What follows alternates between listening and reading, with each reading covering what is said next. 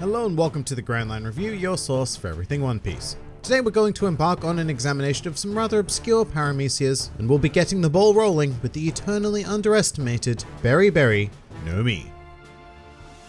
The Beri Beri no Mi is a paramecia type fruit that allows its user to transform their body into a wide variety of balls, giving the user the appearance of a punnet of berries, which according to the official translation makes the user a grape human, but I feel like ball human is much more fun to say, so that's what we're going to go with. This fruit was consumed by Captain Very Good and first put on very brief display during the tail end of the Encyclopedia arc. This fruit takes its name from the Japanese loanword berry, which is their rather direct way of saying the English word berry, you know, as in fruit berries, which is not to be confused with the currency of the One Piece world, which is also called berries. And as you can probably predict, this resulted in both Viz and Funimation deciding not to throw any curveballs at us this time, but rather keeping the original name of the Beri Beri fruit. Look, I'm not going to lie, from what we know in the series, there isn't really a whole lot to this fruit. It's quite a simple paramecia really, with a bit of a quirky ability, and you might write off the ability to become balls of various sizes at first, but this fruit does present some pretty decent potential. For example, by virtue of becoming a ball human, you are more or less completely immune to blunt attacks. If you get punched or struck by some sort of great force, you just burst into balls and take as little damage as possible whilst quietly reforming in a corner somewhere. Or you use your bodily craziness to craft a nice distraction for your opponent, who will almost certainly not be able to keep up with all of the balls, and then go on to conduct a nice strategic counter-strike. Something along those lines.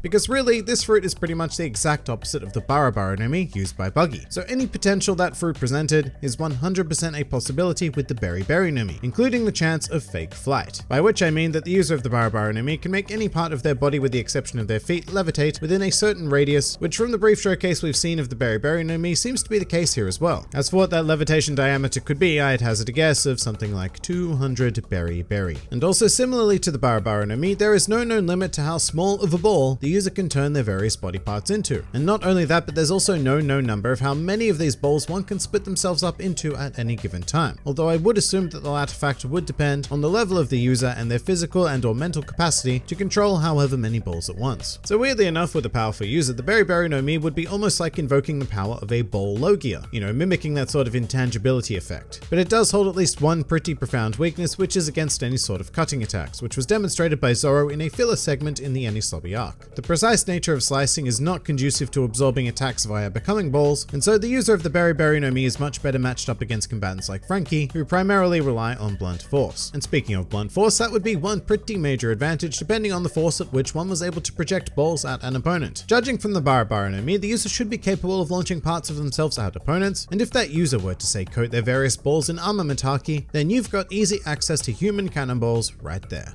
And that idea minus the haki is probably the best use of the fruit we've seen in the series by Very Good. At this stage, it should really be noted that he's only appeared twice in the series, one for a very brief conflict with Franky at Enies Lobby, and once in the CP9 incident report cover story, and I can't really say that either case went very well for him. And I suppose I should go on to point out that Very Good using his fruit like mini cannonballs was something only shown in the anime. In the manga, he just became balls and that was that, going on to promptly disappear in the chaos of Enies Lobby. So to use the anime original material as a judgment of his full capabilities using the Beri Beri no Mi seems a bit unfair, but at the same time, it's all we've got. And it had him moving quite swiftly, but his balls were nowhere near strong enough to deal any damage to the cyborg body of Franky whatsoever. And in his second appearance, we didn't really get to see any usage of the fruit, as he was just left in a big pile of balls after being defeated by CP9. So to label him as a good, bad, or even very good user of the fruit is a bit difficult at this stage of the series. However, what isn't so difficult is imagining the sheer madness that would be the awakening of the Beri Beri no Mi. And my vision for this would essentially be turning the world around you into a gigantic ball pit. I said this with the Awa Awa no Mi, but any awakened fruit that gives you the potential to make the ground intangible is a pretty fantastic advantage in combat and not to be underestimated. Although even more so in this case, as these balls should be capable of far more devastating damage than bubbles, and should the awakened user be able to control them individually, then that really does present limitless potential for chaos. Some other miscellaneous things to consider when becoming a ball human. If you're not keen on the whole combat thing, then this fruit does present you with some other options to make use of yourself. For example, if you or some friends were avid sports players, then you'd never need to buy a soccer, tennis, cricket, or any round style ball ever again. You just need to plonk off a bit of yourself and well, there you go. And this could even apply to more obscure activities like creating a line of pinball machines that all use your balls to play. Or better yet, you could even just become a ball for my border collie to chase. The options are limitless. Alternatively, you could also use the fruit to break into the cosplay scene, and what I'm thinking is that you split yourself up into 7 balls and become the 7 Dragon Balls. Or you could even cosplay as devil fruits in the One Piece world. I mean, imagine that, eating a devil fruit so that you could pretend to be a devil fruit. Sounds an awful lot like something I do, to be honest. So in the end, if you weren't sold on the Beri Beri no Mi to begin with, I'm not at all confident that I've been able to change your mind here today. It's tricky paramecia, but not without potential. And it does come with at least one fantastic ability in regards to blunt force immunity. But where the fruit really suffers is your options in counter-attacking afterwards. I'm sure that a particularly strategic individual would be able to make pretty fantastic use of the fruit just by moving their body parts around like pieces on a chessboard. But the average person would probably be at a bit of a loss of how to make decent use of themselves in most aspects of life, not just combat. And so I do find it quite hard to recommend, but it is certainly not the worst devil fruit we've ever examined, or will ever examine for that matter. And with that, we are going to commit the Beri Beri no Mi to the Devil Fruit Encyclopedia. Next week we have another excellently obscure paramecia for the Encyclopedia, which also happens to be the bane of all swordsmen, the Sabi Sabi no Mi.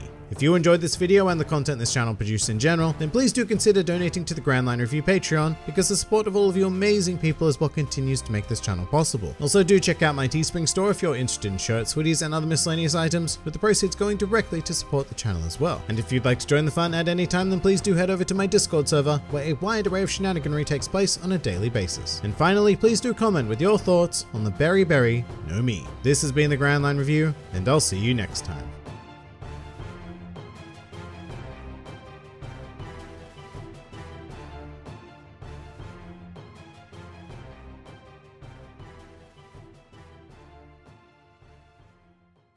With his like tight pants and those beach balls, yeah, get it, beach balls, beach episode, it is the, yeah, I got the beach episode, I did it, yeah.